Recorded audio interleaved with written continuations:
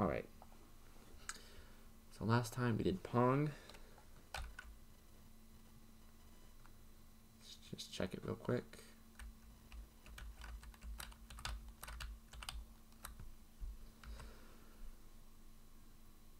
Cool. So that's good. And last time we also did, I know I went over saving real quick. I wasn't sure about that last time, but I looked up some stuff on it, and so we're gonna save to player prefs, and then we just do .save on there, and that'll actually save it. I think there's a special place in like the editor files that it saves it to. And then if you want to delete it, you would just delete all the data or find the specific thing and delete it, and then you reset the money. So from last time, I had it where between scenes, you'll keep the money, but if I click delete data, it'll delete all of it. So, simple enough. Just save it to an int in player prefs and then delete it if you want to delete it. And one more thing I wanted to do was, I showed you how to click on buttons, but I didn't show you how to click on game objects. Because if it's like something in your game you want to click on, you might want to have that too. So I'll show you how to do that real quick. So we're going to go into our enemy. We don't have an enemy controller, do we? Let me make one real quick.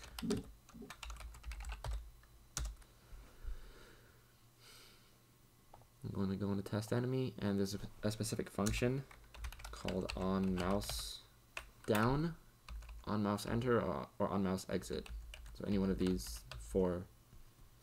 I'm going to do on mouse down, which says if you left click on something, called when the user pressed the mouse button over a GUI element or collider. And then let's just change the color.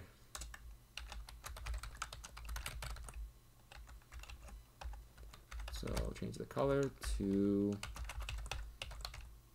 we don't have orange.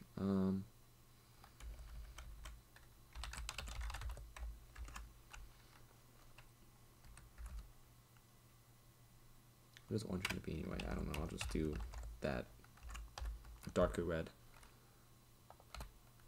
And if you're doing floats, make sure you have an F at the end. I don't know if I said that before. That's usually the case in C# anyway, I think. So I'll just add this to the enemy.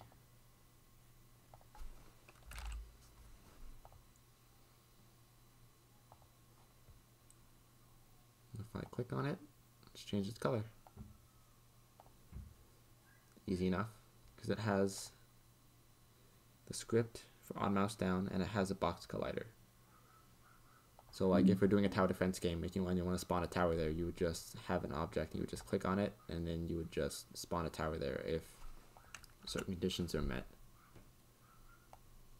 Yeah, I'm not sure where else you would use that for.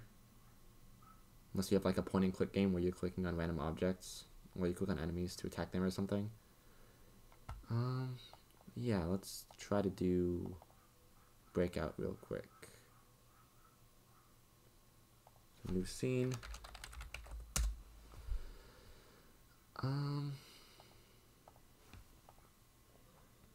Make a new script called Breakout Game Controller. Eventually as well, can you show us how to make a game object follow your cursor? Yes. Like aim at the mouse? Yeah, like it just follows where you bring the mouse. Ignore that. I have that script right here actually. Let me see if I can find it.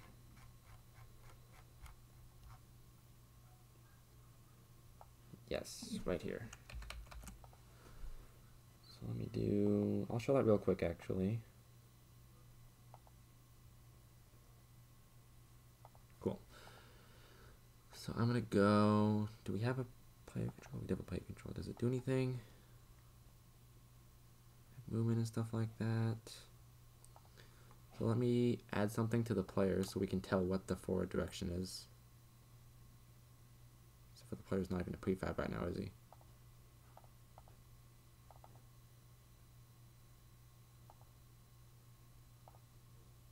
Name this test player.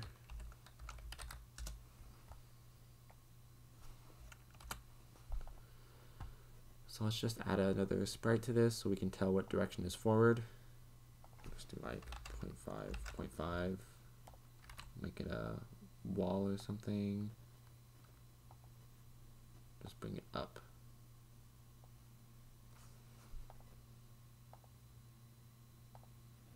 Not that it matters. So this direction is just forward.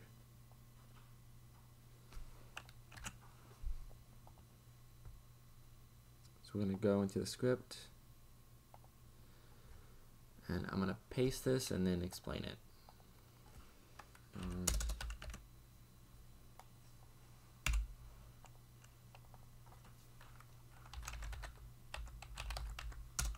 Cool.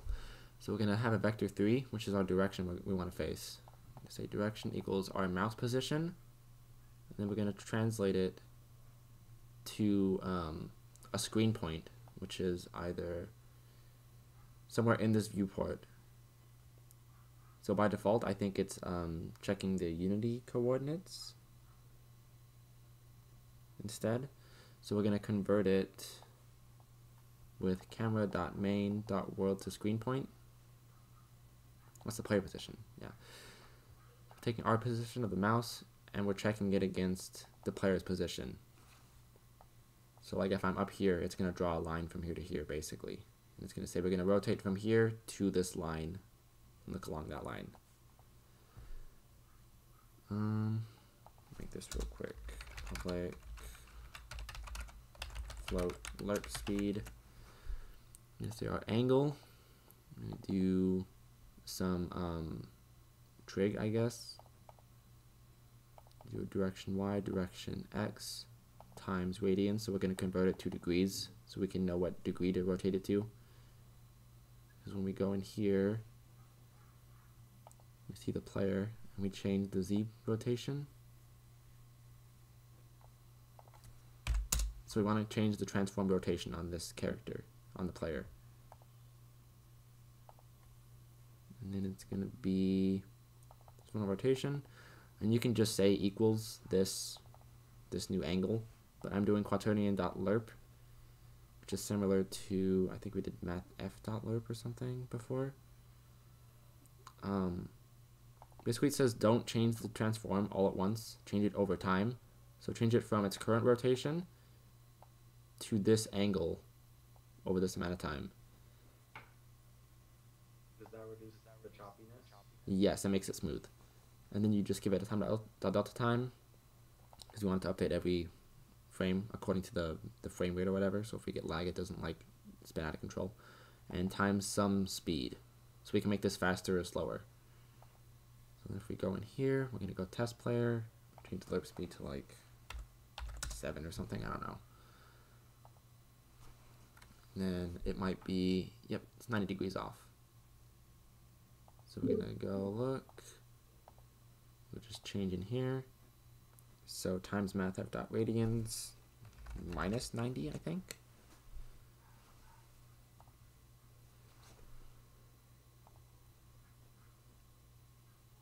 Yep. So now it looks at the mouse.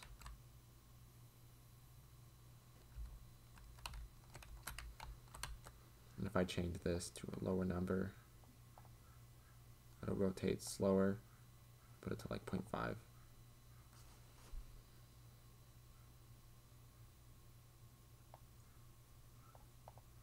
Put it to immediate. Go really fast. But yeah. It's just take your mouse position. This is given in screen coordinates, pixel coordinates, minus the player's position on the screen right now, and then we convert it to a degree to rotate to, and then we just lerp it so we change it to that degree over time. Hopefully that helps. And last time I linked the repository for this, so I'll push this at the end of class. So if you need this code, it'll be up there too. But yeah. Awesome. Thank you. No problem. Hope that helps. Breakout game controller. Go in here. It's gonna be pretty similar to this one. Score text. Could be the same. Okay. So let's see then. If we go into the breakout, save that scene, whatever. I'll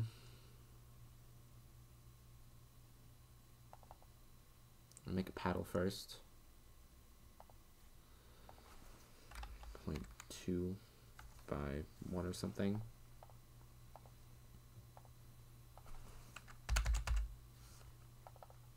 Sorry, 1 by 0.2, backwards. Maybe even a little bit bigger.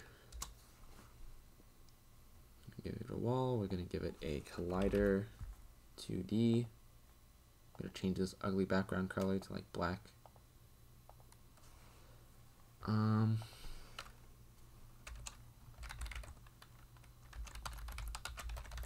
a new script, breakout paddle controller. Create an add. And it opened it in a different thing for some reason. I'm basically gonna copy this over, kind of.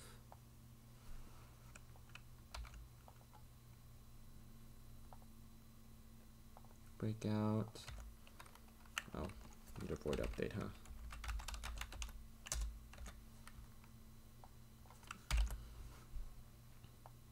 So instead of having both of these, I'm gonna do widget body 2D, widget body. Speed, I'm gonna do vector2 input. I'm gonna say input.get axis. I'm gonna get horizontal axis. We're gonna move to the right or left. Oh, actually this can just be a float.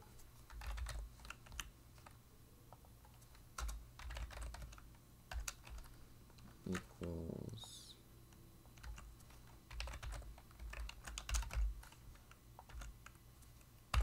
there we go. So we're going to keep track of if we're pushing left or right, or the A and D keys. And if our input's not 0, then we're going to move left or right. So we're going to move to the right times our current input times speed times the time. So we just need to do void awake and get our rigid body reference.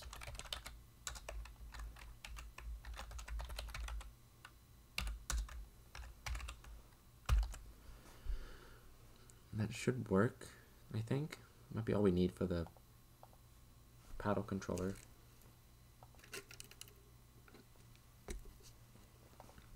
Did I not make speed public? I put it in the wrong script, that's why. I'm supposed to put it in this one, that's why. Sorry about that. Should have opened this one automatically, but it didn't for some reason. So I don't like adding it from this menu. I like adding it over in the script folder, so I don't get confused. So speed, I don't remember what the speed was for these paddles. 1500. We had 5 linear drag on the rigid body.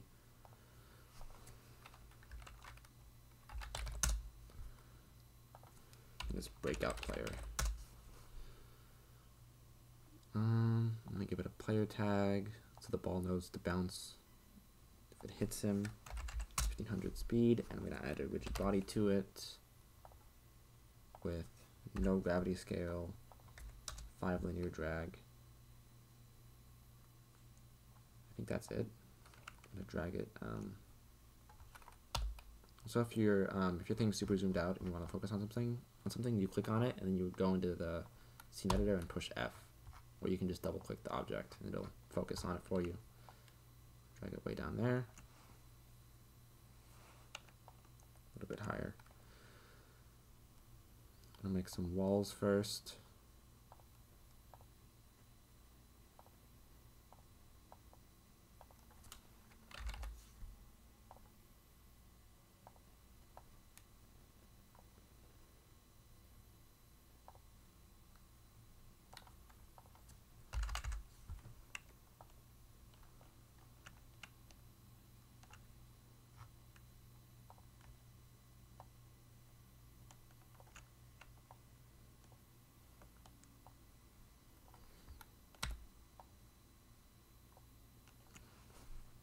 Okay, I'll make one more for the top.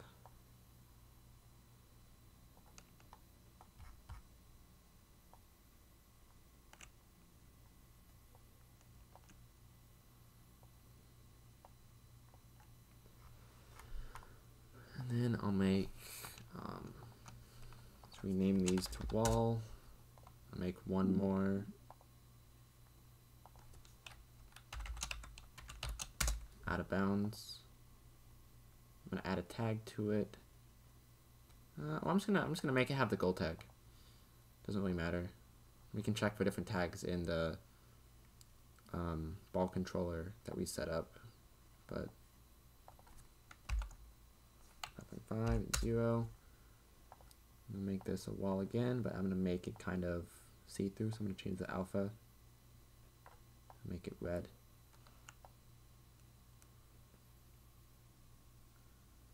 I'm just going to change its order in layers so it's underneath everything else.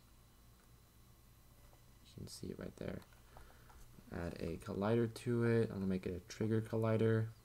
I'm going to kind of drag it down a little bit. So I'm going to change the offset to like -0.25 or something, so that when the ball hits it, it doesn't immediately like spawn back up again. Because in Pong we can see that the ball disappears immediately. We can kind of fix that though if we just change the collider. Like it doesn't really matter. It's just an extra thing. Like it disappears right there instead of actually going into the goal, which we can change by just changing the box collider here. You can just go 0.3 or something. It'll do the same thing. It'll just look a little better.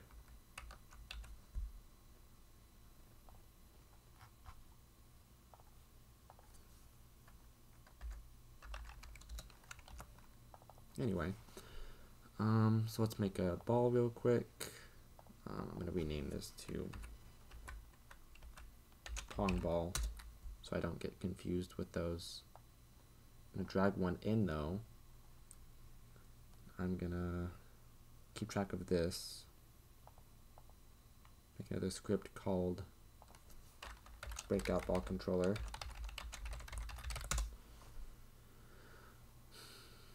I'm going to go into the Pong, regular ball controller.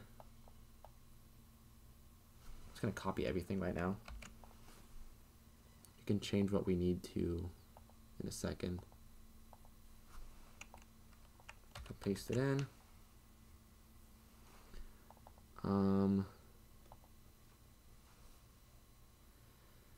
Let's see. So we want it to move down every time, but maybe left or right. So this one just adds either left or right speed, and this one always adds vector 2 up. So let's just do times random up. Just leave it like that. Negative vector 2 up times random up. So let's just push it down when it starts, and it'll move either left or right at the beginning. So if it hits the player, we're gonna move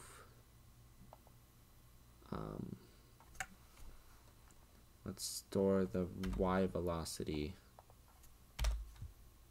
Basically, I'm gonna flip the x and y's in this. X velocity x plus x.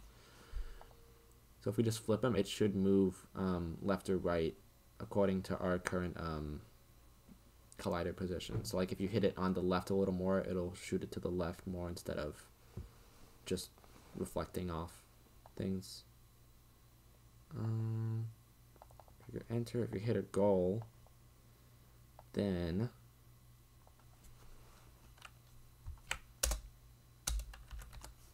so this one we're doing different. If we hit the goal, that's a bad thing in this case. We lose points. So we're gonna go to the game controller and we're gonna make a script or a function like void lose health. I'm just gonna do this the simple way right now. Lives equals 3.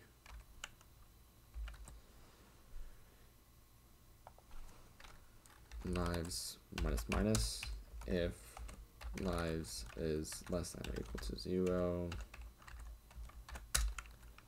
then we die. And we can go down here and say void die. We define in here what die does.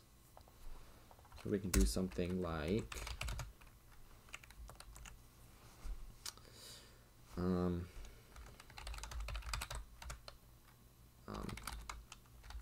dead UI or something,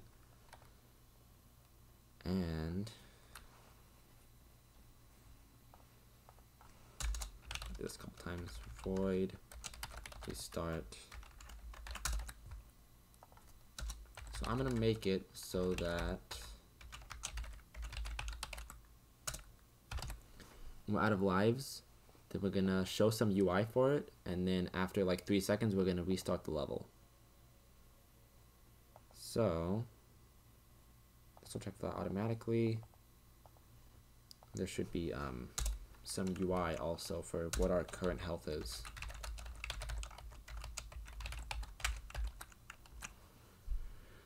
So public text live text.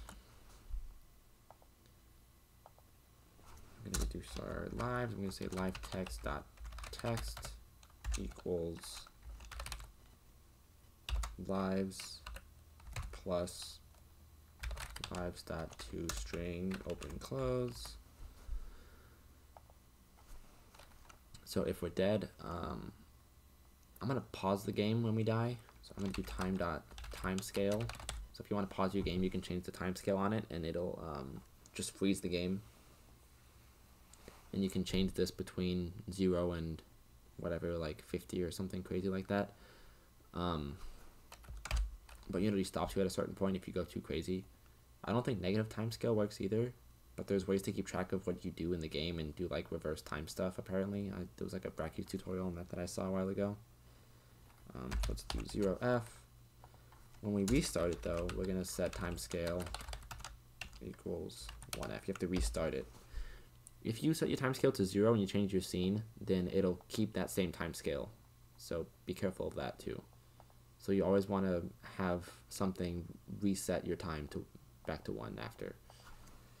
Let's do scene manager from last time dot load scene. Scene manager dot get active scene dot build index. So load the scene, and the scene we're gonna load is the current active scene. One more thing we're gonna do is dead UI dot set active to true. So the UI that has the game over screen, we're gonna just activate it. That should be good.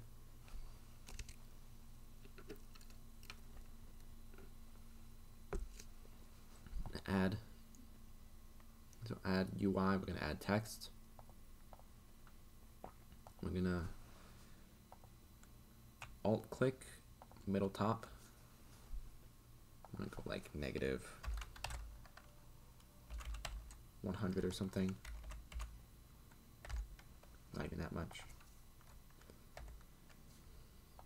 Again, like 5 by 5, I don't know.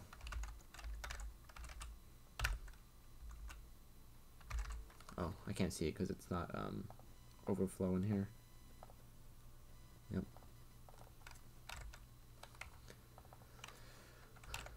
125. I'm gonna make it bold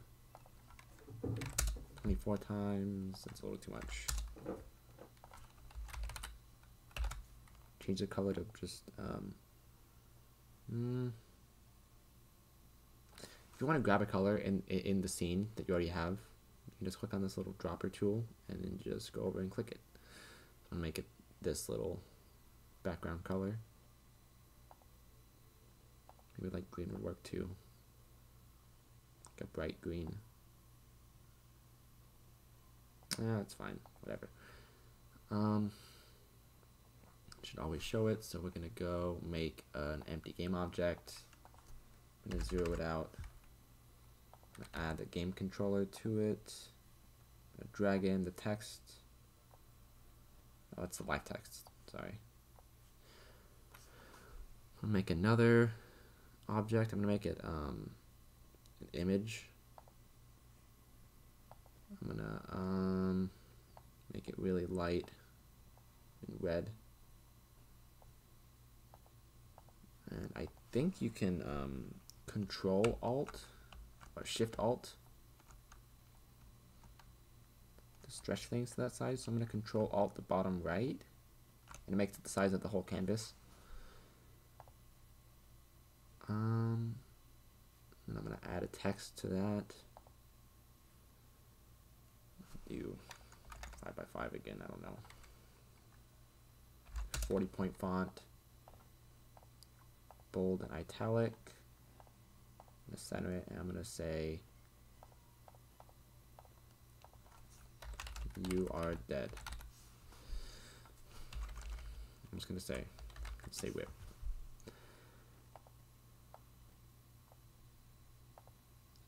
I'll put it up like 50 or something. I don't know. You can do what you want with that, but so this thing's gonna be what activates when we die. So I'm gonna rename this to Breakout Game Controller. Drag in that one to the dead UI,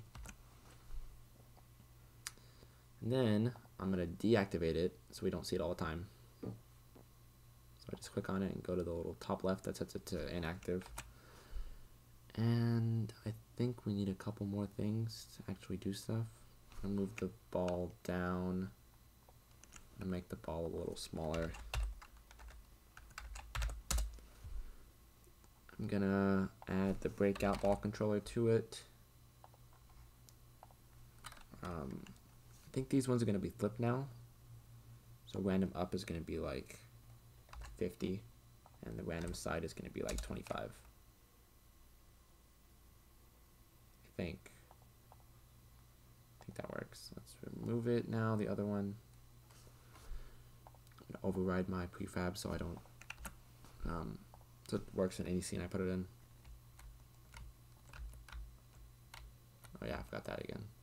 So we're gonna go to the ball or the player and freeze the Y position and Z rotation. Also, actually the pong ball should still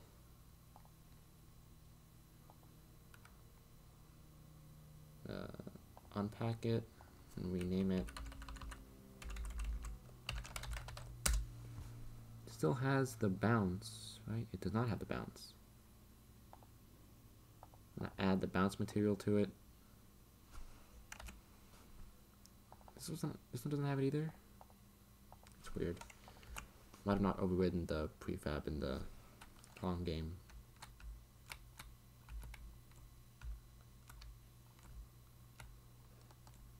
So now it bounces. We're just gonna have bricks to break on it. So I'm gonna make a new object. I'm gonna make it 0.1 and like 0.5. Something like that. Make it a wall. Add a collider to it. I'm gonna add the wall script to it. The wall tag to it, I mean, sorry. I'm I'm gonna say this is a prefab. I'll make it like orange brick. That's all we need. So I'm just gonna Control D to duplicate it.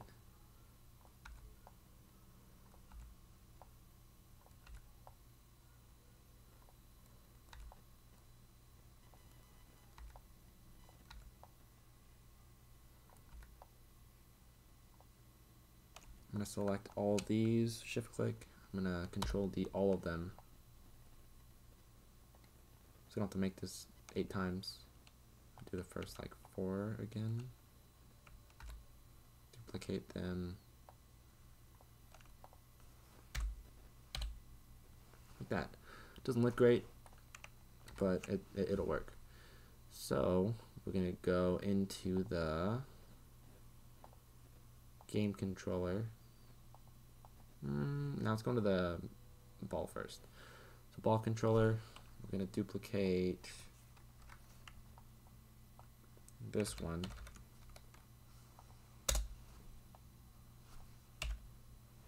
I'm going to say if we hit a wall, we're going to destroy collision dot, if I can do that right. What's my mouse acting weird? Or keyboard acting weird? There we go. Destroy collision.game object. So if we hit a brick, we're gonna destroy the brick, and then it should bounce automatically. So one last thing for taking damage. What's up? Oh, okay. So if we hit it, we're gonna do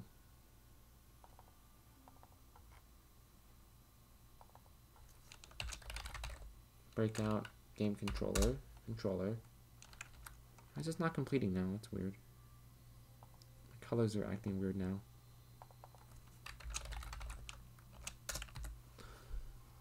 Interesting. We're gonna do cont dot lose health. Open close.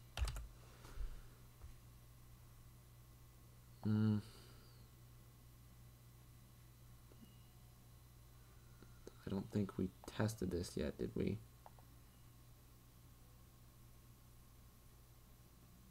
Did not test it yet. Huh. Let me see real quick. Lose health. That's minus.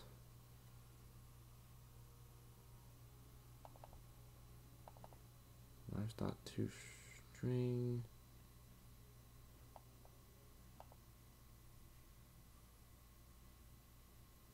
Okay, well, one thing I forgot to do. This is going to be on collision enter instead. Sorry.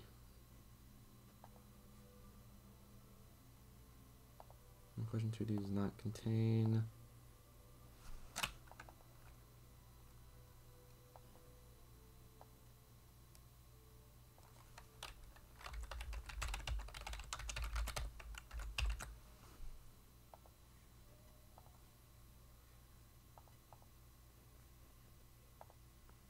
Collision 2D does not contain compare tag. Oh. Collision not game object, not compare tag. Easy mistake. I don't know why I wasn't doing anything else before.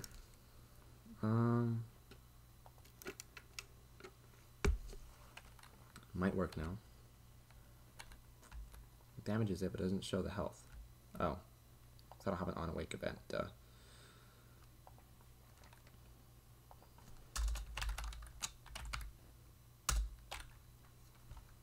So when we start, we just want to set that text first. Let's do one more thing.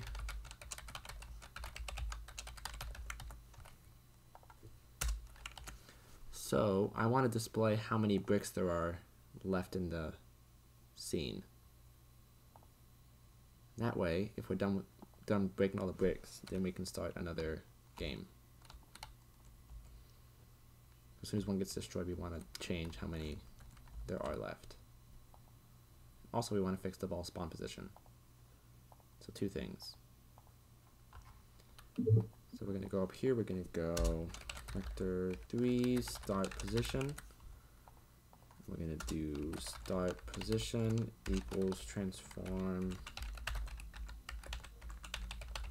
dot position. And then instead of in the push ball, actually in the reset position, instead of doing vector 3 0, we're going to do equals start position. So that should work on that end. And now we need to set the brick text. So int num bricks. So the number of bricks equals game object dot find game objects with tag. So find all the game objects that have the wall tag. And we're going to do dot length. So how many bricks we have total. And then we're going to say brick text equals bricks left plus num bricks dot to string.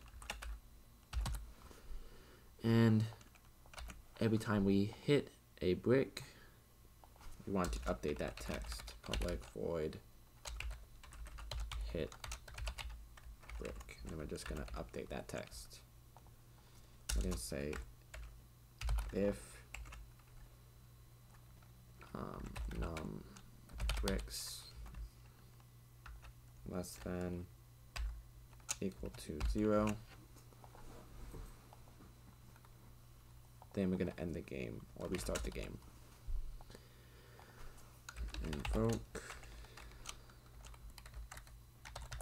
Invoke restart after 2F. And one last thing, we're just going to do num bricks minus minus. And in the ball controller, we're going to say if we hit a brick, then const dot hit brick. It should work. Cannot convert.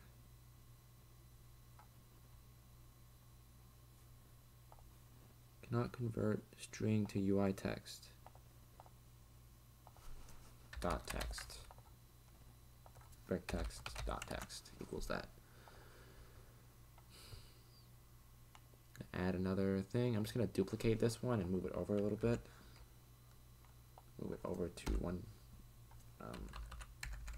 Oh, whoops, no screenshots. 75, 50 even.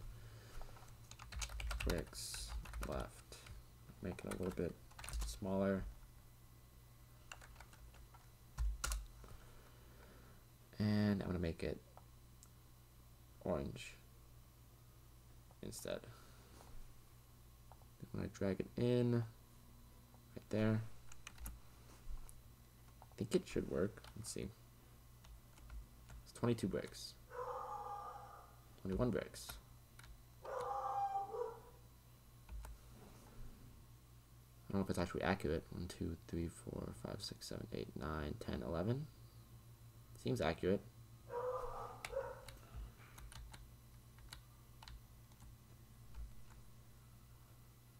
Yep, it's accurate. Cool. It might get stuck. Oh, it's not going to get stuck. Cool. It's going to bounce.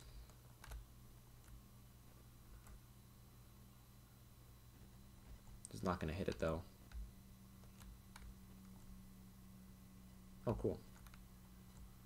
Yep, and then 2 seconds later it restarts. So I'm just going to let it die. Yep. And then timescale 0, so we can't move it all. Oh, that's a problem. If timescale 0, you can't actually do a countdown. Forgot about that. So let's see. let's fix that then. Instead of doing that, we'll say bolt dead.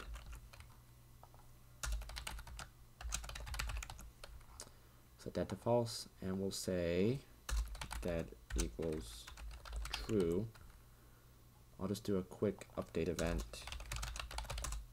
If dead, if input dot any key down, if we push any key, then we're going to restart. Works a little better.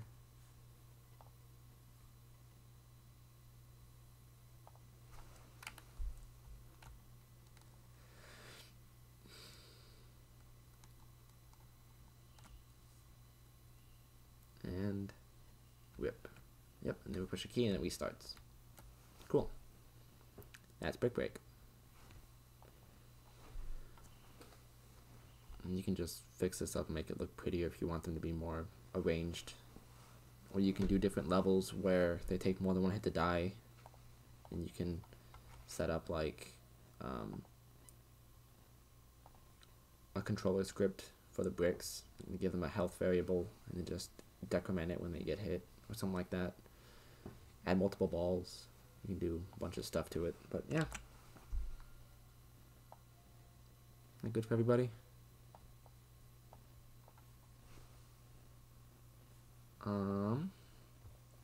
Let's see. Breakout, click on objects, UI and C management. That was it for today. I'm just gonna stay here, and if anybody needs help on their progress reports, then let me know.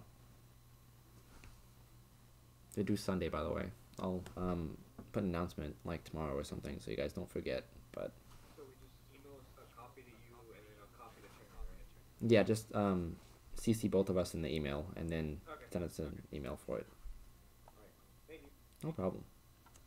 Can you just go over really fast what was supposed to be in the progress reports, like screenshots, stuff like that? Yeah, let me show my example real quick. I've already gotten a couple, and the ones that I've gotten so far are fine. So, progress report. So I have this one.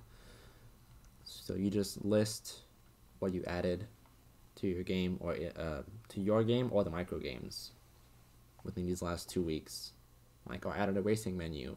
I added a game controller to show the UI at the end of a race. I added player movement. I updated the car controller, made a map. And then you just show screenshots of it. So like mine has a screenshot of each of the things that I described.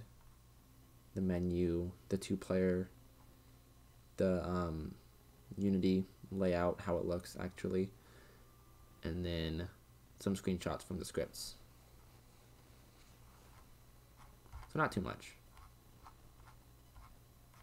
But yeah, something simple is fine. Did you want one per group? They're supposed to be individual. So different group members can send different things, but because the micro games are solo, you have to do the progress report solo. So everybody should send a progress report.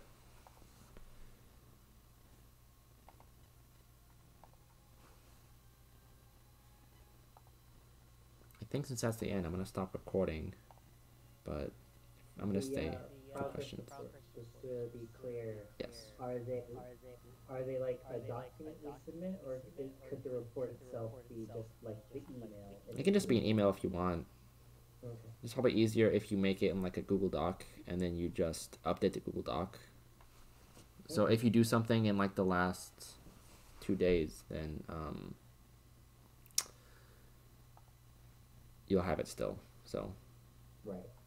yeah. Just thought I was recording with my camera on the whole time, so that's cool. It's fun.